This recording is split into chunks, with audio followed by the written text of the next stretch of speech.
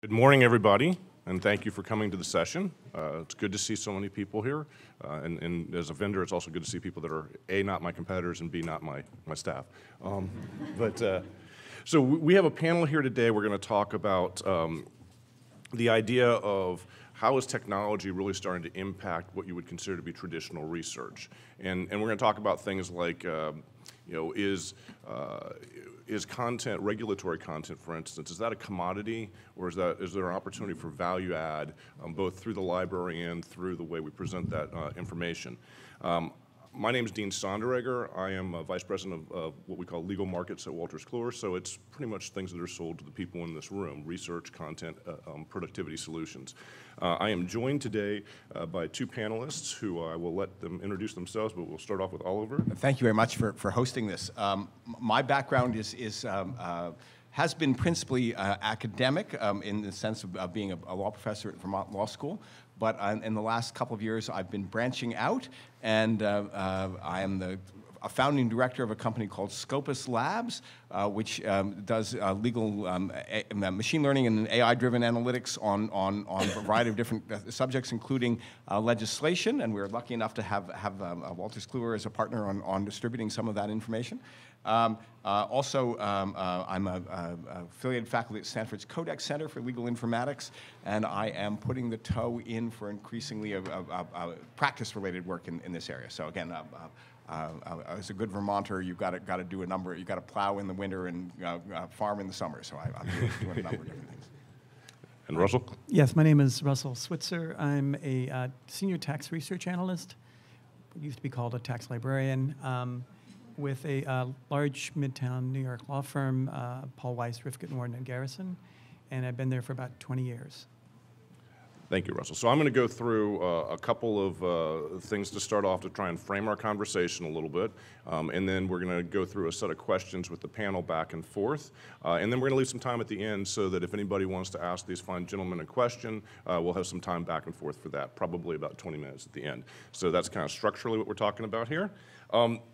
I want to introduce a framework, if you will, where we talk about value and a value chain for solutions. And we, internally at Wolters Kluwer, we call these things expert solutions to differentiate from probably a traditional content solution.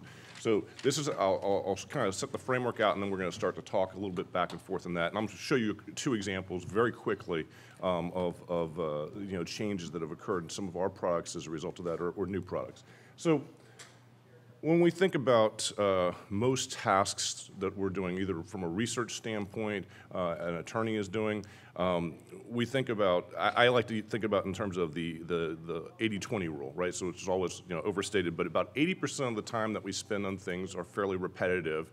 We don't really think they add value, but we know we need to do them to get to the point in time where we start to add the value. And then about 20% is the stuff that's kind of fun to do.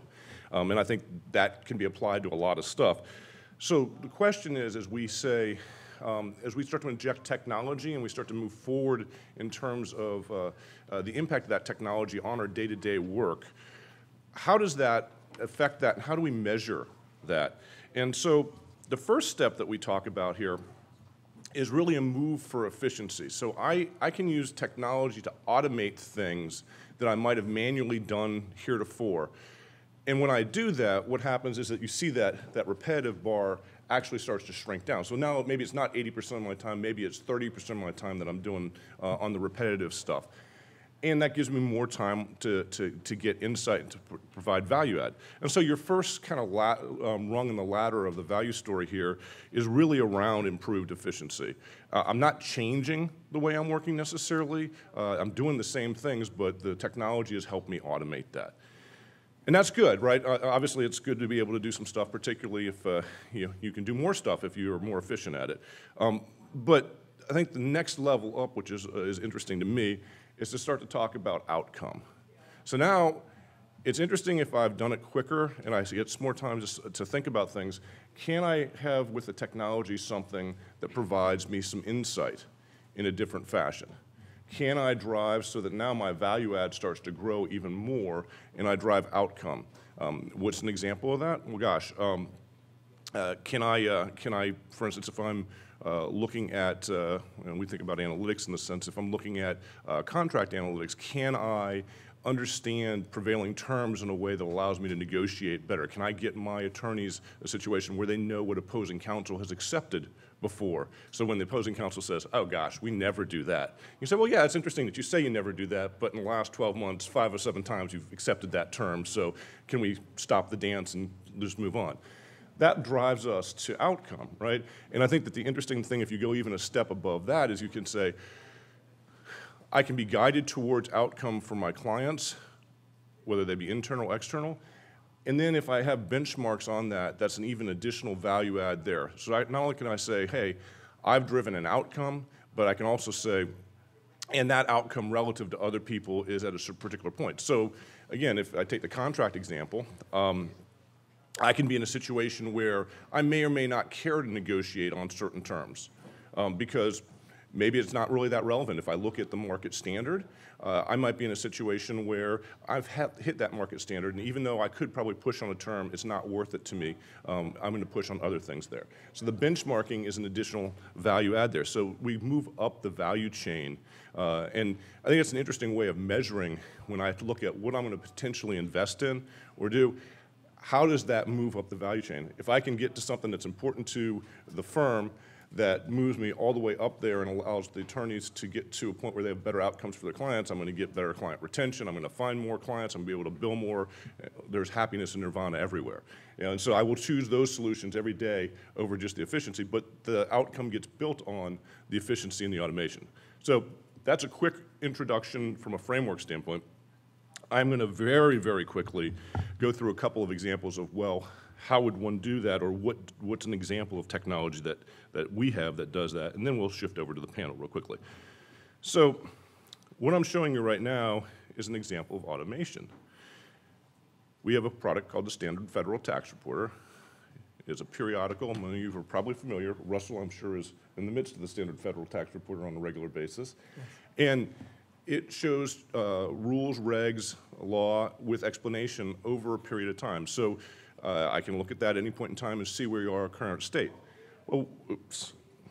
And I'm looking at that on the page here, but not here, so bear with me for just a second.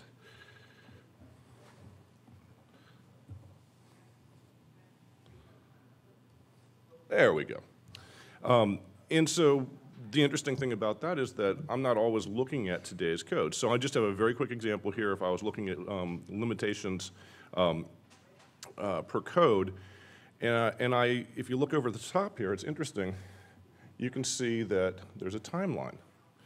And so one of the things that I have to do if I'm dealing with a dated matter, or if my attorney wants to understand how law has evolved over a period of time, is I have to go back and look at the changes historically. Well, that's a very manual process and time-consuming. It really hits into that 80-20 rules, that the insight that I'm looking to get out was what changed, but I have to do a lot of labor to get to that point in time. So we've built a tool that lays on top of our content set that gives us that timeline. And here you can see there's been changes in 2006, 2007, and 2013, and it allows me to actually redline compare what's changed over time. I can do this with commentary and annotations also on that.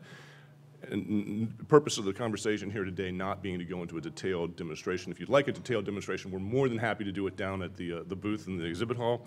But just to show that's an example of applying technology, and all I'm doing at that point in time is I'm just automating something that somebody would typically have to do manually. Frees up time, and in some cases it's very hard to do manually because you may not have the archives and so on and so forth. Another example that I'd like to call out is work that we've done with Oliver here. And we have a product that we call the Federal Development's Knowledge Center. And so the question that we try and solve there is, there are, was it about 4% of bills that are introduced into Congress actually become law. And so I'm trying to talk to my client about what's going to happen in their life. What's going to pass through that's going to be a change that's relevant to you. And 96% of the changes are not going to happen. And then of the 4% that are going to happen, they go through a lot of iteration as they go through.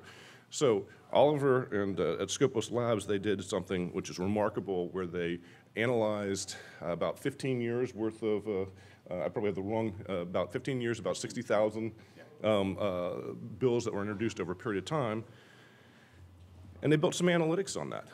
And the analytics tell you the likelihood of the bill passing a chamber, the likelihood of a bill becoming law as it goes through that process. And what you see up here is you see kind of a little bit of an example here is that there are a number of factors that are positive and negative factors. Here, for instance, it's is the prevailing party Republican sponsor of the bill? Is it a House bill? Was it introduced in the previous Congress? There's about 200 variables that they've actually pulled out of these bills. And they look at that. But the neat thing about that is not only do they look at the 200 variables to try and predict what's going to go on, they also look at the text of the bill. So there are certain terms in a bill, and I would just, without taking a political stance, I would say Planned Parenthood would be one of those things that if you see that, it's a very volatile concept the support of that is very volatile and very politically charged. So there are certain terms that make it less likely that a bill is going to go through. So they have actually analytics that are fascinating to see that have mixed both the text of the bill as well as the 200 variables they've pulled out to predict. And what that allows us to do then is I can say that, for instance, in this particular bill we're looking at, it's passed the House, so the likelihood of that's 100%. And currently, that's a 50% chance or so of passing through the Senate and becoming law. That's an example of applying technology to a problem in a different way that we don't really have. I spent a lot of time in my career as in the tax software world, and I could talk to you about the likelihood of certain changes occurring in the tax code because I spent a lot of time doing it. But there were very few of us that had that particular knowledge, and you had to devote a firm amount of time to actually get to that point. This democratizes that, if you will, in the sense that anybody who comes in is effectively an expert on that. And where does this come in? Well, this comes in for client advisement. It comes in for a large number of things that get through there. So this is not meant to be comprehensive. Just two quick examples of how technology applied to a regulatory framework in a different fashion actually changes your ability to interact with that fashion. So with that as the lead-in, I am going to shift over and talk to our panelists here. And so with that kind of lead in there, and I'll throw it over to Oliver to start off with. And by the way, we're recording this, so that's why I'm standing and they're sitting, because there's the microphone here. Where in your practice, let's start with Oliver. Where in your experience in academia and your interaction with clients are you seeing opportunities for technology to start to insert itself into the research process, into the work of the attorneys? Is the traditional content still relevant, or does it have to be added? Does there have to be technology insertion to make that relevant, you think, Oliver? Well, the traditional knowledge is the starting point for a lot of this. My own thought of how you sort of rank this is that there's the legal information out there. The first step is just finding it, getting it in your hands. That's the classic old-fashioned search, classic library reference librarian kind of piece of just getting the information there. Then you want another layer is sort of sorting and grouping, figuring out and prioritizing, figuring out where you're going to put all of this and which ones you actually want to pay attention to. And then there's this kind of analytics of that level of kind of, well, what does it mean? What could I tell a client?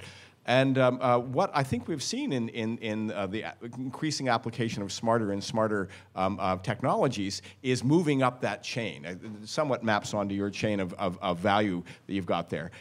So that 20, 30, 40 years ago, we had search, and we began to find things through the machine. And now we're moving further and further up that. So it's not that the old stuff went away. It's just the old stuff kind of got made easier, made cheaper, and what companies like yours who need to keep doing is figuring out how to provide more and more of the up the chain analytics to keep people wanting to buy your stuff. So which I like, because they're buying our stuff too. I don't think that the old has gone away, but I think the old is increasingly taken for granted. and that where what we see is, again, these applications of more developed machine learning and algorithms that get you further and further up there. So that, again, your expertise as a tax lawyer, you could say, hey, I know this one's going to pass, I know this one isn't going to pass, and you were, might have been pretty good at that. What we are able to do is let the machine emulate that.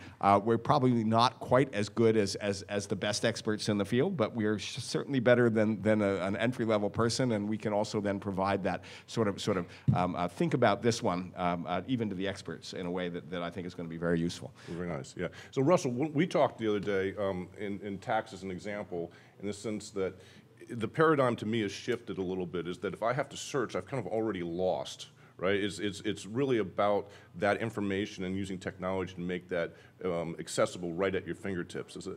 Does that track with you, or what are your thoughts around that? Well, I'd say that, I mean, I come from the practice side of it, and I work very closely with practicing tax lawyers, and largely what they do isn't necessarily related to like filing tax forms. They're actually working at a higher level in transactional work, determining how they're going to structure a particular deal for the most tax efficient kind of situation. And they're looking more for the for analysis and secondary material. So less on the primary and the primary level, which is kind of where I come in. I might help them, for example, pull a preamble to a regulation, which is that if a regulation is proposed, there's a preamble that indicates from the IRS perspective what they intend the regulation to do. And commentary related to that preamble might come in the form of public commentary, that is, things written by the public. Sometimes, like, for example, the New York State Bar Association tax section writes articles in depth on regulations that are coming out. And they want to look at those things. They want to look for themselves. So the practice side of it, the determinant factor has more to do with their own analysis, and quite frankly, they don't trust anyone else's. But they want to read everything and what people have said about it, including the IRS, if they can get that. Right.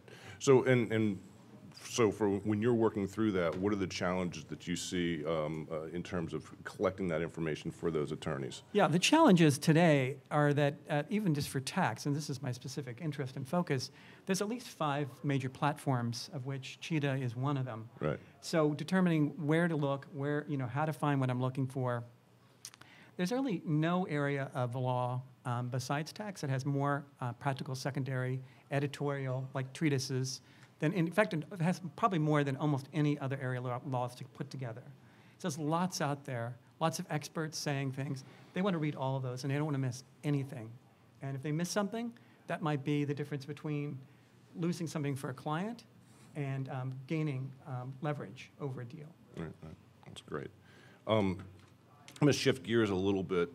Oliver, you have a very deep background from an analytics standpoint. We've obviously worked together in terms of building the legislative analytics.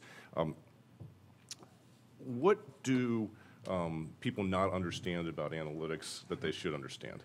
Oh, that's a good and broad question. The first step in understanding analytics is that these machine learning algorithms, to a large degree, most of the models require training.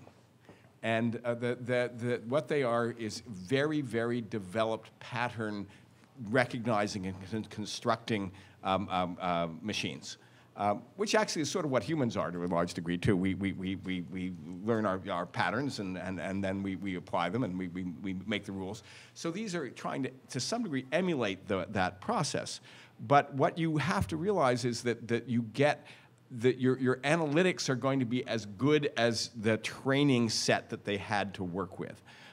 So one of the reasons we focused in on legislation is that there's a lot of data there, and the outcomes are pretty clear. It passes, it doesn't pass. You've got a set of fairly bright line stuff that comes into that. And so if you turn loose the machine on things, it will learn about the patterns within the data, within the text, and then it will compare those patterns to the outcomes you want it to do. And if you've got good training data, it's terrific. If you've got bad training data, you're going to get stuff that's less terrific. It's the traditional garbage in, garbage out. Garbage right? in, exactly. And one of the wrinkles on this, and not so much in what we're talking about today, but the use of AI in some of these sentencing algorithms that have been very controversial and to some degree with justification. Because what it turns out is that if you train it against humans, all the prejudices that humans bring, you just recapitulate in your training. So you have to be very careful and understanding about what it is you're putting on the table to train these AIs. If you do that, you can then get pretty good results. I mean, this is a room largely of librarians, right? I'm going to scare you a little bit by saying that if I could put an AI behind you as you gave reference advice, and if I could get the questions sorted and the data reasonably set, and then your outcomes, I could perhaps have a decent librarian algorithm that would be there. I know that I don't mean to scare you terribly, but if you had that first year student at the desk rather than one of you who's been trained, and you trained with the first year student, you're going to get far less good end results from that kind of a context. So again, a key element in understanding all of this is that how you set the thing up, how you train it, the questions you ask it, and all of those things are key to whether or not the algorithm is going to give you useful work, or whether it's just going to be pretty. So that's it. Yeah, and it can be extremely time consuming, right? It's not a situation where you did that training. It's much like training a new associate or something like that. You're not just flipping the switch, right? It takes a long time to get to that. Yeah, no, absolutely. You know, in our company, we you know, it's hundreds of thousands of dollars per vertical, just because, you know, that's what it takes. And I think that one of the things that to that end that we see that drives success in that, and I think this is true in most technology solutions, is when we go to what we would call a narrow use case, which is to say that and Oliver did a good job of explaining, in the sense that you look at legislation, there's a defined outcome. It passes or it doesn't pass. It's pretty simple from that standpoint.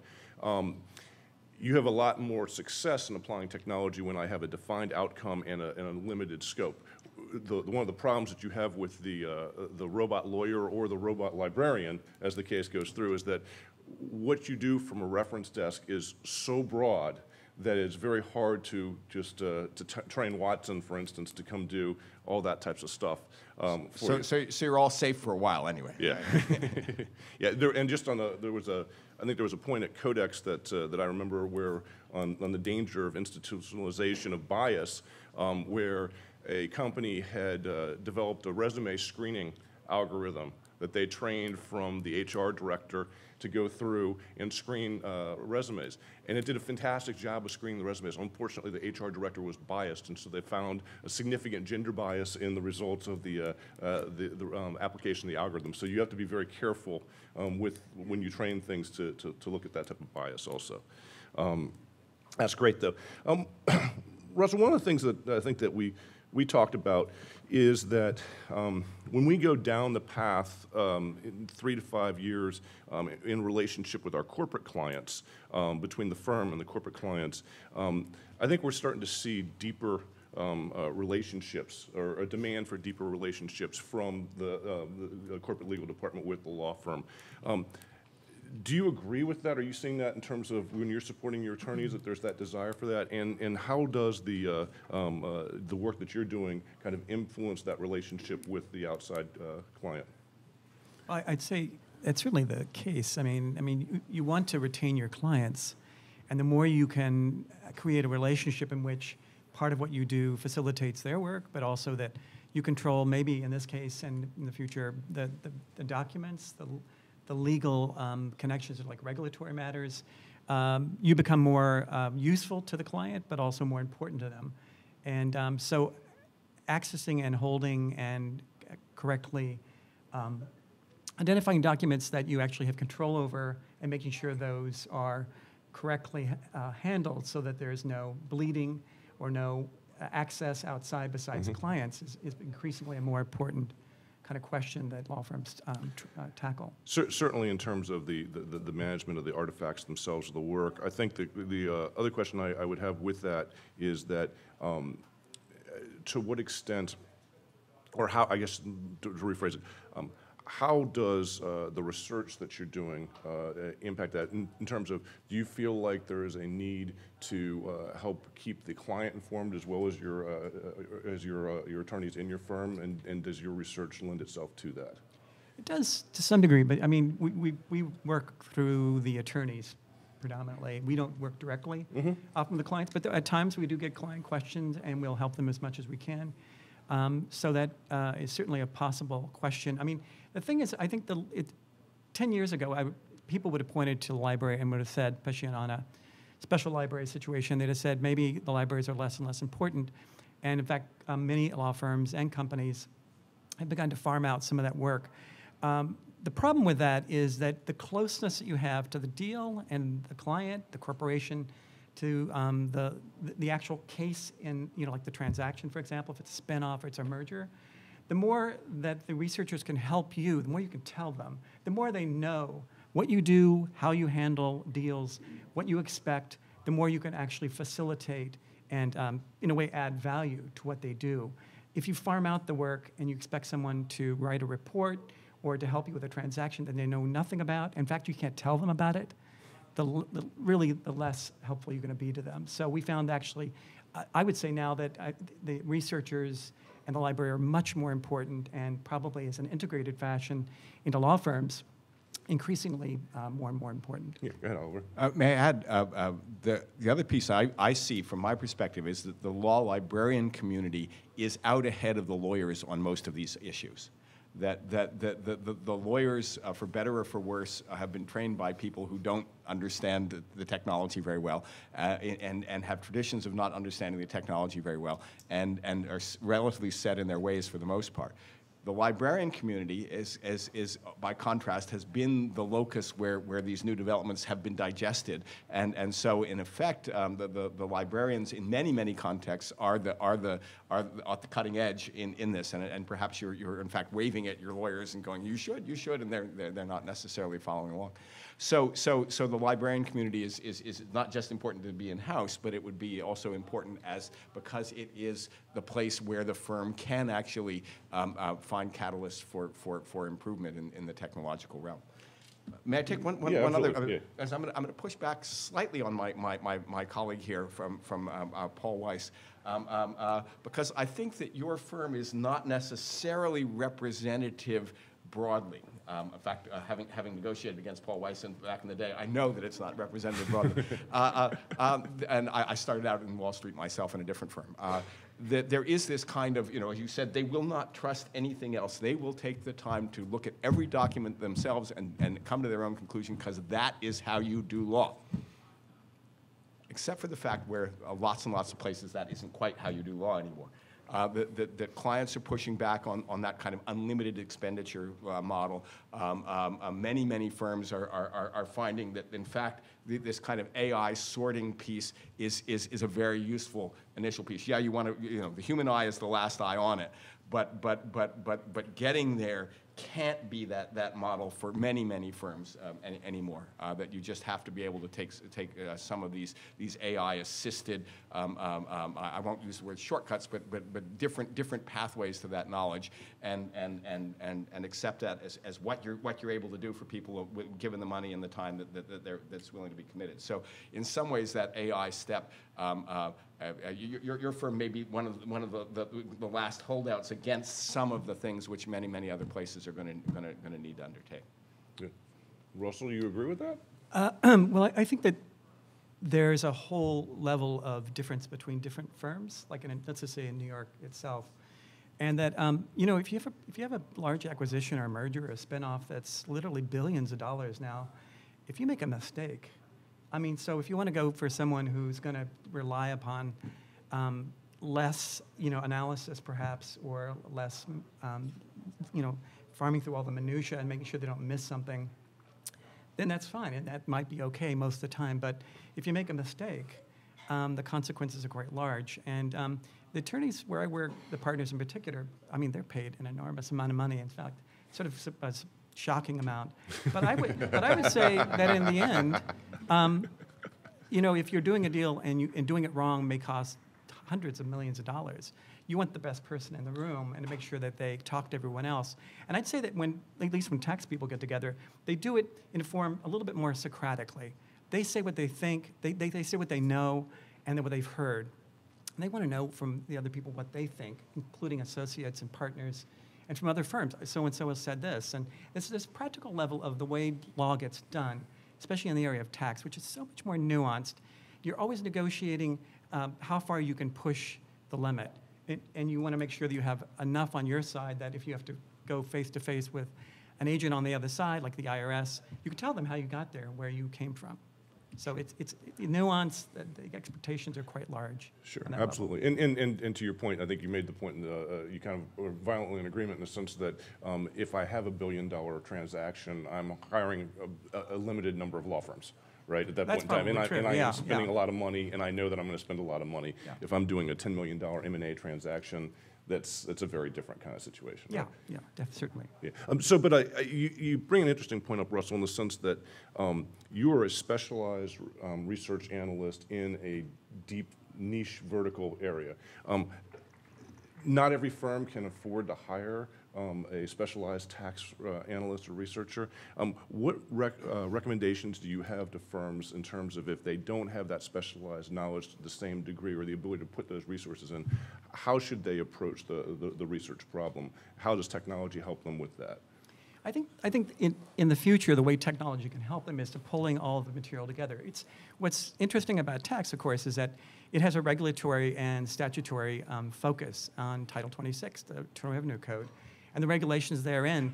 So, the model that that Cheetah has right now for redlining regulations or statutes is absolutely wonderful.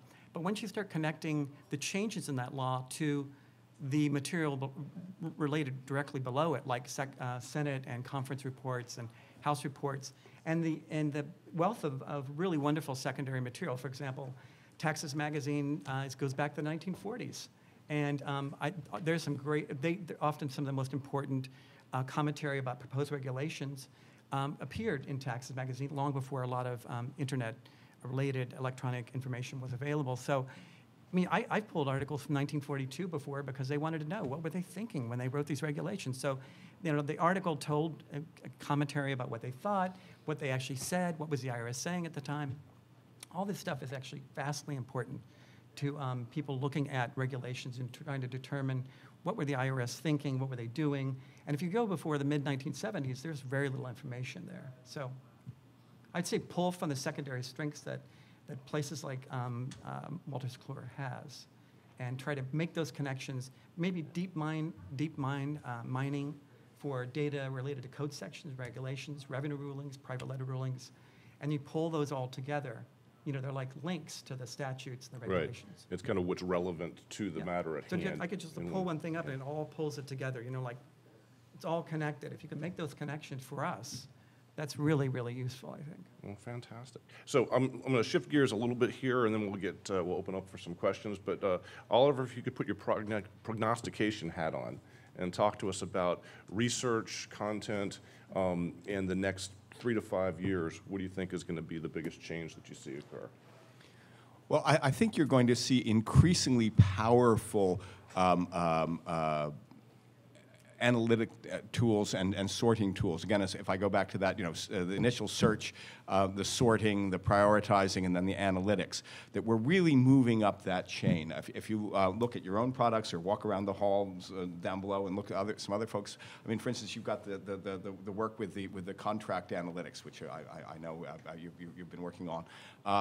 That is moving up that chain, and what you see then, if you're in a law firm kind of context, is the thing that the less expert people used to do is more and more going to be able to be done competently by the analytics. So when I was a junior associate, I was turned loose on a stack of stuff and was asked to pull all kinds of info out of it. And this was back in the old days when human brains did that.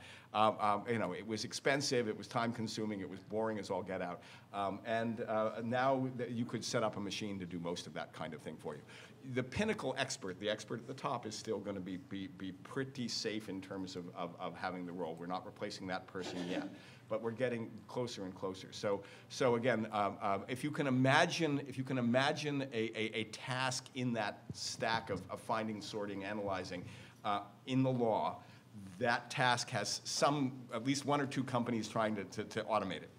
And you're going to see patchy success going up, but more and more success, and then companies like yours incorporating more and more, and the platform getting more and more competent across all these boundaries. Yeah. Do you agree with Richard Susskind in the concept that there's going to be a rise in the concept of a paraprofessional, much like a nurse practitioner you see in the medical field, where it's not necessarily the same accreditation as you see with current attorneys? What's been interesting on that one is to see that the experiments so far have failed.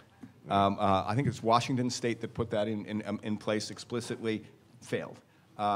What we're seeing at Vermont and other law schools actually is an interesting, the master's program with the non-JD masters, which is kind of a step up on that professional, where if you're working in the EPA, for instance, and you need to know more law, but you don't have to know how to do divorces, just or try a criminal case. So the general JD isn't appropriate, but you have these sliced in masters, and that you're going to see a big increase in. Interesting. Russell, if you put your prognostication hat on and you go out 5 years or so, and particularly you have the lens of working at a prestigious large firm, how do you see the research world changing from a tool standpoint, or the day-to-day work that you do? Do you see that changing, or where do you think that's going? Yeah, I'm sure it's going to change rapidly, and I think that one of the things that Oliver pointed out, which is really true, on the document level, I mean, a lot of the things that attorneys used to do, which is to go through boxes and boxes of documents and comparing them and looking through, doing their due diligence on a particular, let's say it's an acquisition, or maybe it's just a litigation case. Those things are being turned over to, I mean, not just paralegals, but probably machine learning or some way of analyzing the material that you get through and finding clauses or particular phrases they're looking for. That's actually been very, very useful. I think that will certainly continue on. I think maybe, the problem is what we've seen over the last 10 years is that the fracture of information is going from different platforms, and different products are getting bought by other, so you see it being more desperate. And I think that maybe what technology can do for us is to make it easier so we can find the things, we don't have to worry about where it is. We just know what we're looking for, we'll know it when we find it, but we don't need to necessarily go to every platform or every publisher. We may just have one little place where we just start typing in, like I'm looking for, it's M&A, it's Ginsberg, oh, it's on Cheetah, okay, then I'm looking for McGarlock, debt instruments, oh, that's on, and then it'll just start pulling up information that I'm looking for and give me what I want right now. Well, there's a product for you if you want to take it on, which is like when you go online to buy an airplane ticket now, you go on Priceline, and then it says, and here are 7 other sites you could look at.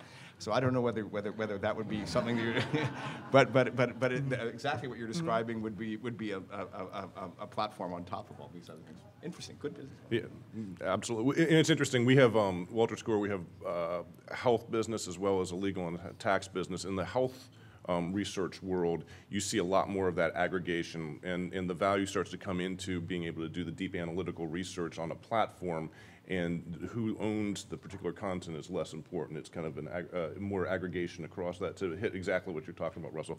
That would require us to get along and collaborate in a way that we probably don't do right now with our competitors, but who knows? And if I may take one last thing, which is never say what I do can't be automated. People say that, I watch that, the doctors are getting automated, the diagnostics of doctors, we could automate that.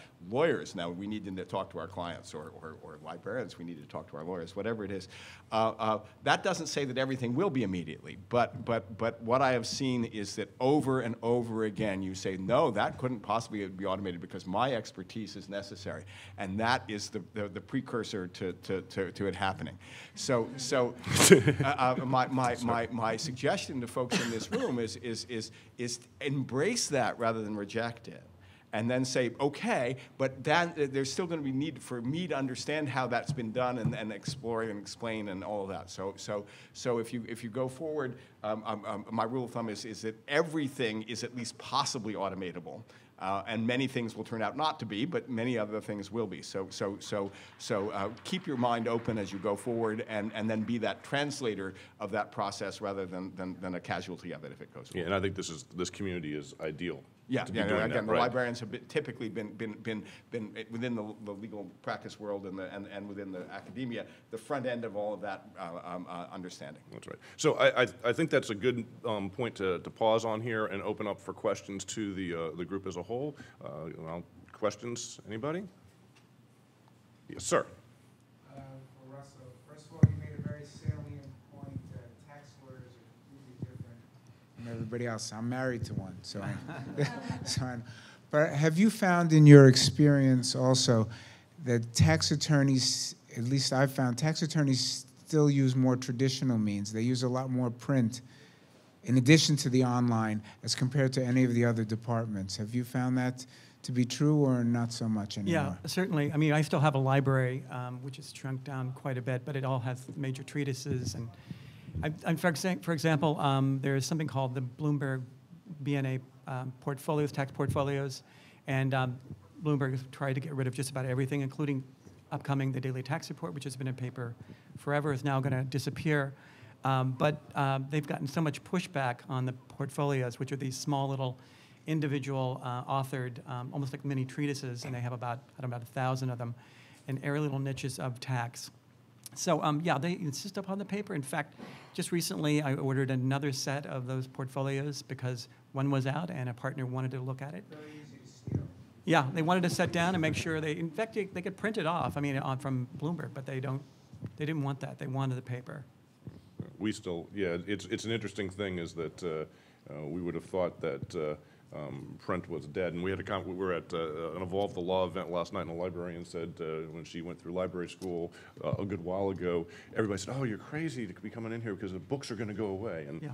we still have a lot of print business. It's remarkable. Yeah. What's interesting is that a couple senior level partners, in fact, they were sort of heads of the department, they saw the library disappearing. And it was the young attorneys who are the most sophisticated for searching and doing everything online. They were the ones that really insisted we keep the books. That's interesting. Questions? My experience was the same. Yeah. So, gentleman over there.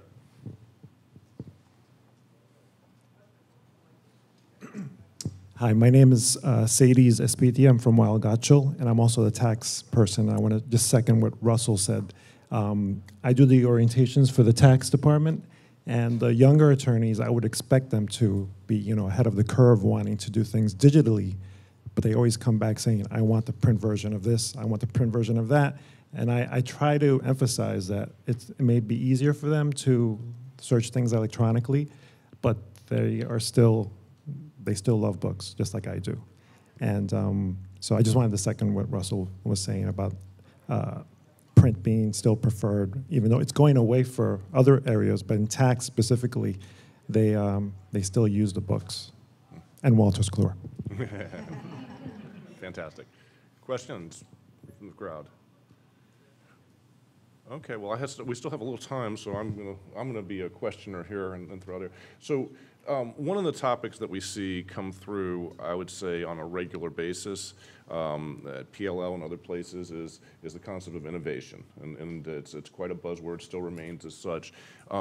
What is the role, Russell, in your opinion, of the library in terms of driving innovation in the firm?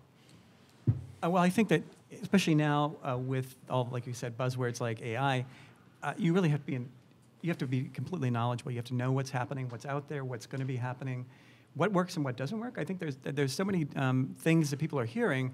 It sounds phenomenal, like that you can do this or you can do that, or do we have AI, and how are we utilizing it, and which products in fact really have true AI, and what's just like machine learning, and what's the difference. So I think that the library is really at the point where they need to be the most informed person in the room, because people will ask and you have to have an answer. Oliver, to kind of as a follow-on to that, what should the firm not be doing, and what should they be doing in terms of innovation, in your opinion? I think that the firms, first of all, need to be innovating around their business model, which many are. The clients often push back on cost, et cetera, et cetera. Those of you who are involved are well aware of all of that. But moving from that is then, I think, innovating really in the workflow model. You had pointed out here on your slide that there's that classic kind of workflow, and lawyers aren't necessarily the best people to do this, because at least my experience of lawyers is that particularly the more cerebral they were, the less good they were at actually managing anybody.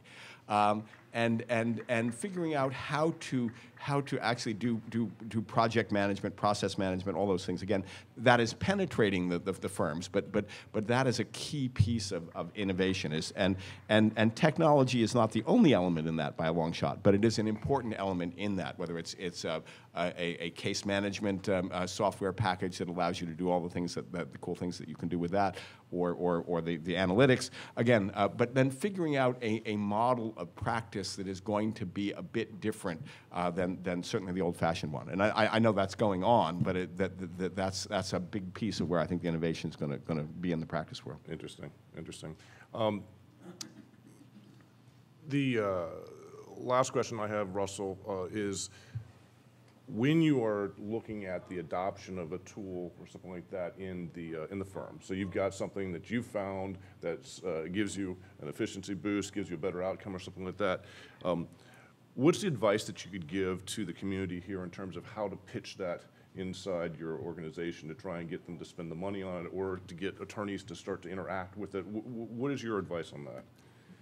I mean, well, one of the things I do is I show the senior level people, especially in this case, partners who I know who are the most interested in, let's say, research, and I'll show them what's new and what could be useful for it. Because usually it's top down. I mean, if the partners think, or the more senior level associates are using it, the more likely that they're gonna use it more. And then I show it to them. You know, I walk by, and it's a small group, so I'll just stop in their offices, and I'll not only inform them by email, I'll actually walk in and say, can I show you this to you? Or next time there's a question that relates to something that is a tool that I can use. For example, the statutory changes, for example, I showed a number of people. They thought that was really cool.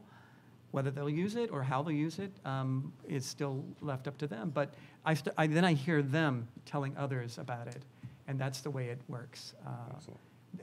On the tax level, people are pretty good researchers, and they want to know what's out there. In fact, they stumble upon things I'd not even seen myself. So often they'll be telling me about something. So I think let's close out. Just a parting shot from each of you, if I could. Thought that you want to leave the crowd with here, Oliver? I will tell the really bad joke, the grizzly bear joke. I don't know, the grizzly bear joke is that joke where two friends are out walking, and grizzly bear jumps out on the path, and one of them starts to change his or her shoes to sneakers, and the friend says, "You can't outrun a grizzly bear," and they say, "I don't have to outrun a grizzly bear, I just have to outrun you." And the world of legal technology is to some degree that world, because the grizzly bear is there. You know, this technology is there. Companies like Wolters, Kluwer, and others are developing this hard and fast as they know how.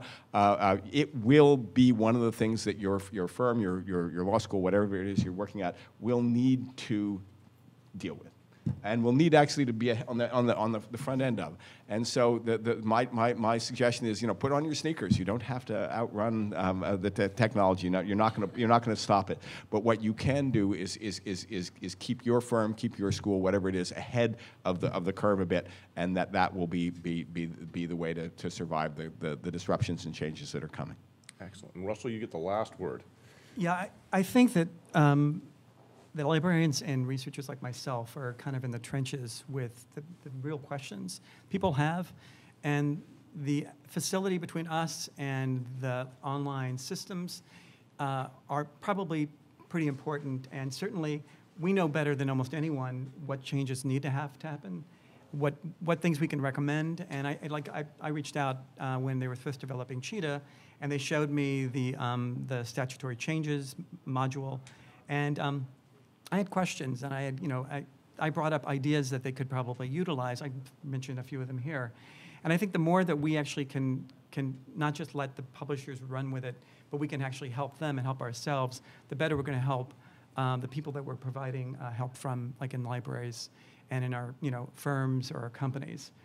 So we're kind of there to both model what needs to happen, but also reach out and make those changes. And in-house, be the leaders of what's actually going to happen, because if you don't, I mean, as Oliver said, that bear was going to run you, and you're going to be eaten up. But you know, let's not have that happen. So, and the one note I'll have also, just to follow on from Russell, is that those of us who create solutions should be talking to you and should be getting feedback from you, and that should be going into the building of a solution. If I ever walk away for 3 years, do something, and then unveil it, and we haven't talked to any customers, I know what's going to happen. It's not going to be successful, right? Because I'm not that smart, and it requires actually working with end users. So if your vendor doesn't want to talk to you, then find a different vendor. But most likely, if you talk to them about what you need from a solution, they're going to be very happy about that. So don't feel shy about picking up the phone and saying, gosh, you guys should be doing this. And we may not always say, yeah, we're going to do that. It could be cost prohibitive, for instance. But the input is something that definitely drives what we do every day. So I think that that's something that you do have control over. And you might find that all of a sudden, because you're the squeaky wheel, things start happening that you really would like to have happen for you. So that's a good thing. Before we go, you should have these cards here. If you fill out the card on the back as we finish up here, we will email you, I believe, a gift card for a cup of coffee at Starbucks. I think it's a $10 gift card at Starbucks, which probably buys at least 2 lattes. So, and thank you all very much. Appreciate your time here. Thank you.